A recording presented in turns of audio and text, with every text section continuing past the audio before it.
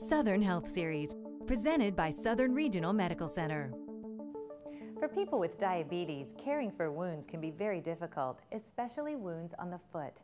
The smallest injuries should be treated properly and not be ignored. And diabetics are particularly prone to wounds on their feet because they lose sensation and they'll develop trauma that causes these wounds to happen. And then on top of that, they're prone to developing infections, and those can oftentimes lead to other issues such as amputation or gangrene if they're left untreated.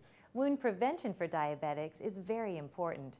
Try to check your feet daily and pay attention to your skin. Wear good shoes and always manage your diabetes by working with your physician. We try and get patients in early to help prevent these wounds from getting out of hand or getting to the point where they're very difficult or time-consuming to heal. If we can intervene early, oftentimes we can prevent some of these major complications from occurring. To learn more or ask our expert, Dr. Goldfaden, a question, visit southernregional.org.